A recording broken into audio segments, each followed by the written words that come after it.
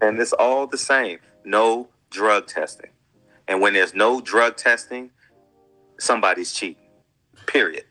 I don't care what nobody say. Somebody's cheating. PEDs are diuretics. Somebody's cheating. And we all yell at Bob Arum for letting Valdez fight. True enough. I'm with you on it. I still haven't got ESPN Plus. I still haven't renewed my ESPN Plus. You know what I mean? But y'all dumb boxing fans believe there's such thing as a black man in charge. No. No. The reason why there's no drug testing is so people can cheat. Remember in baseball? That is Fred from Barbershop Conversations. He's referring to Sebastian Fundora. He's saying that Fundora confirms that there was no drug testing in this fight, or at least he didn't take any drug testing.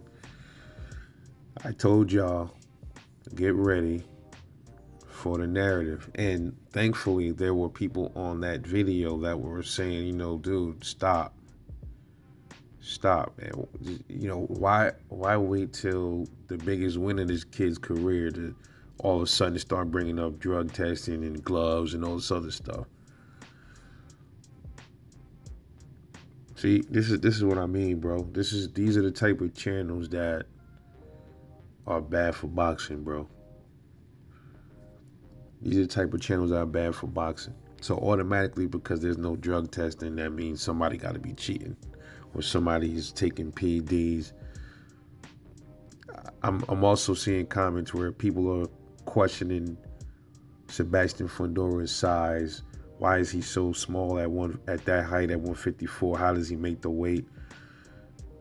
Dude, the guy is naturally that fucking thin, bro. He's just a freakishly thin, tall dude. You ever saw Manute Bol, bro? 7 foot. How tall? Manute Bol, Sean Bradley. Remember Sean Bradley from the 76ers? Manute Bol.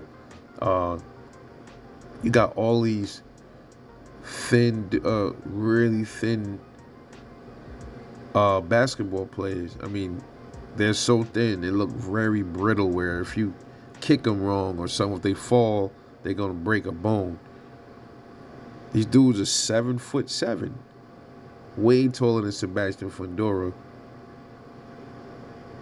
So they got to be taking PEDs. Or they, you never saw somebody naturally that tall, that thin. If somebody is 7'7" and that thin playing basketball, so they can't be 6'6" and that thin. I don't understand it. And a lot of those ball players that was like 7'7", I forgot how heavy Manute Bol and Sean Bradley were, but they were probably no more than 220 pounds. Come on, man. This is getting out of hand, bro. I'm so tired of these fuckers.